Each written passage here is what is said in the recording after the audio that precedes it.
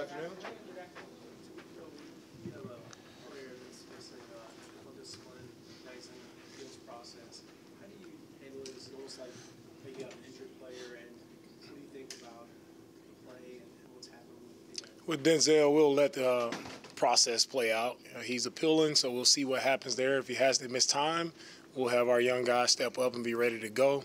Part of the business. They hate to lose one of our starters, a good player, in Denzel, but we'll see what happens throughout the process today. DeMeco, you've obviously been around this city for a long time, having played here. What does it mean to you to make the Texans relevant again and have people buzzing about the team around the city? Yeah, we're excited about what our guys have done here to create the energy and the buzz around the city. I think our fans here in Houston deserve it. And so our guys have done a good job. Our fans done a great job of supporting us. We feel their support. We feel the energy when we're in our stadium. And we love our fans, love the support that they bring us. And, we're just excited to continue to go out another week, just go play good football, right? And I think we continue to play good football, the city will continue to be excited. What are some of the things that you've seen on film with the Arizona Cardinals? With the Cardinals, I think it starts with Kyler Murray. First and foremost, getting him back. You talk about an explosive, dynamic playmaker, the quarterback position, one of the premier athletes in the NFL right now. Does a really good job passing the football, but as we all know, him with his scramble ability, that's what won them the game this past week. So it's going to take everybody, right, to get him down, right? We have to be tight in coverage, and we have to, as we say, we have to cover him twice. We got to rush twice. We have to stay after him, right, because he's going to continue to keep plays alive. That's where he's thrived in the league of, extending plays. He's done a really good job of that. So we have our hands full, and he's been a really good player, but it starts there with their offense. Also with Connor, a physical runner, right? We have to step up. We have to tackle him. He's going to be a tough out, right? He's a physical runner. It's going to take more than one guy to get him down. But offensively, we have to, get after those two guys on offense. And then with their defense, they do a really good job with their scheme, multiple scheme, many different looks, right? Jonathan has done a really good job there with that defense, and they've been in a lot of games, kept them close. And so it's getting one of their best players back in Budda Baker. Since he's been back, man, he's been one of the best safeties in ball. Flies all over the field, sideline to sideline, instinctive player, always making plays. Coach, is it more challenging prepping for a Cardinals team that's kind of had multiple quarterbacks in this season, doing different things offensively? Can you kind of take us through that, how you kind of dissect what you've seen on film from them? Yeah, for them, I go back to what Kyler does best. I think that's where their play caller, everybody, you got to do what the quarterback does best. So you look back at past film of what Kyler has done, I think that's where they'll live. So that point about Kyler Murray, there's a lot of dual threat quarterbacks in the league. For him as a runner, I know he has a great arm, but him as a runner, what makes him different as far as elusiveness versus maybe some other QBs when he's scrambling around the pocket? Yeah, the difference in Kyler is just the speed. He has to be the fastest quarterback in the NFL. The speed is real, and when he's healthy, it's a problem, right? And he has the ability.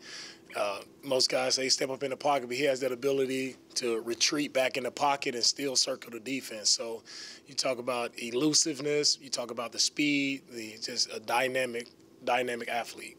After you've been most impressed about with CJ? Say it again. What have you been most impressed about with CJ? With CJ, I think the thing that impresses me the most is just how the guys in the locker room, how he's won the locker room and the guys play for him. Guys truly believe in CJ. He exudes the confidence, and our entire team is confident, I think, because of what CJ has done. After the Panthers game, you said that you need to learn how to handle success better.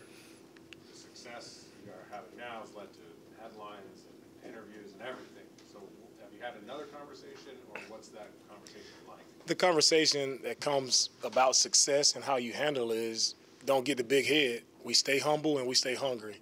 That's what it's all about. You stay humble, and that's the only way I know how to approach it, right? Just as much as people talk great about you, if something goes wrong, they'll be talking bad about you the next day. So you can't ride that wave. And I teach our team, we don't ride the ups and downs of the season. We prepare the same way each and every week, and we go out and play our best football on Sunday. That's all that matters. We can't get caught up in the headlines because headlines don't win you games. You got to go execute. You got to go play good football to win games, and that's the only thing that matters to us. DeMeco, I apologize, I couldn't quite hear the first question, but were you surprised that the NFL had levied that suspension like that? The suspension came out. That it is what it is. Denzel is appealing it. We'll see what happens and what's the outcome of this situation later today. You talked about the defensive line, the rush together. Can you expand just a little bit more? You guys have had a lot of success, it feels like, the past couple of weeks, certainly Sheldon last game.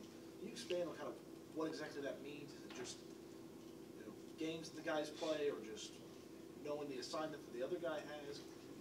With our defensive line and how they rush, it all starts with our interior guys, right? We get pressure with our interior guys, and our edges guys, they thrive, right? But if guys aren't on the same page when it comes to communication, whether it's a game, stunts, blitzes, we just want all of our guys to be exactly where they're supposed to be, operating with precision in their footwork, their eyes, everything. It's all about being coordinated as four guys rushing together.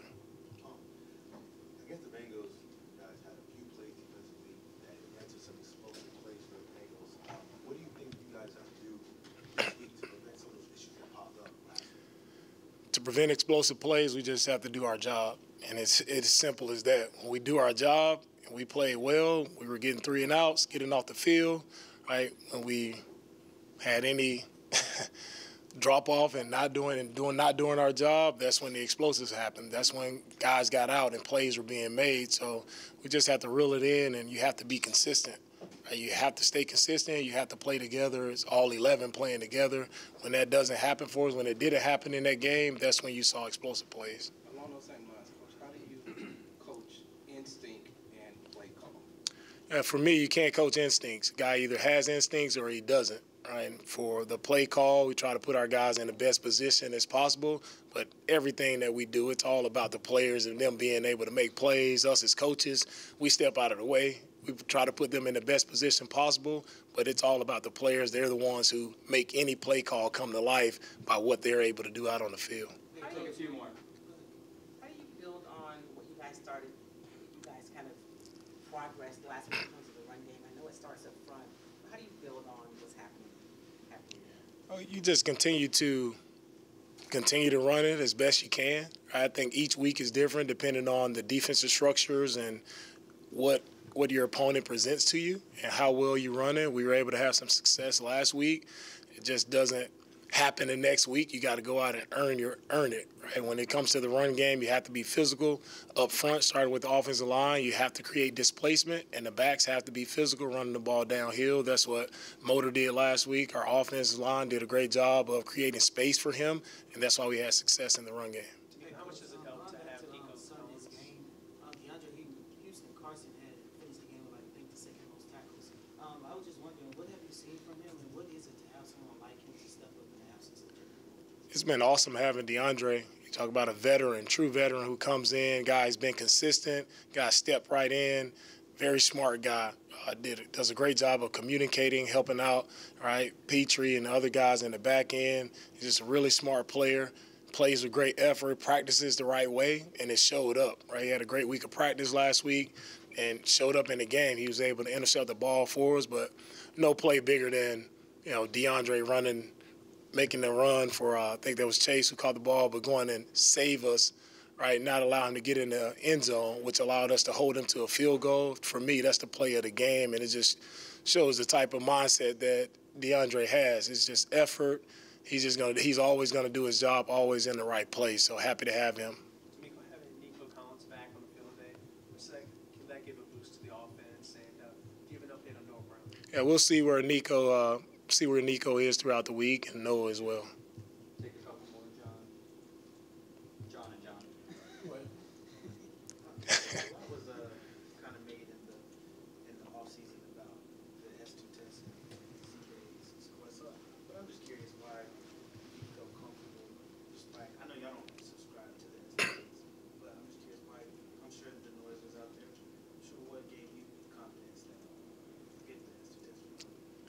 Yeah, for me, with any evaluation of prospects, like the thing is, you don't look at one thing and make a decision based off of one thing. It's, for me, you look at the tape and you watch CJ's film. You talk about playing quarterback. He's one of the best quarterbacks coming out in this draft based on the decision making on film, right? Speaking with him in person, getting to understand him, getting to know him better, personality, seeing how he treats others, seeing how his teammates love him, seeing the care they have for him, seeing how his coaches speak about him.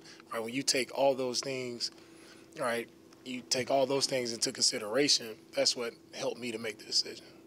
DeMeco, you lost multiple players at every level of your defense, but your run defense keeps getting better. I think you're 8th now.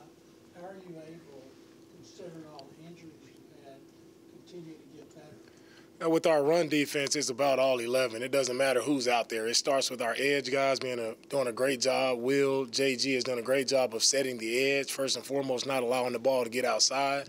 And whoever steps in, safeties, backers, nickels, we expect all of our guys to swarm to the ball and tackle. So we're not expecting one guy to make a play. So that's how you play great run defense. It's all 11 guys keeping the ball inside, all 11 guys swarming to the football. Thank you, Coach. All right. Thank you.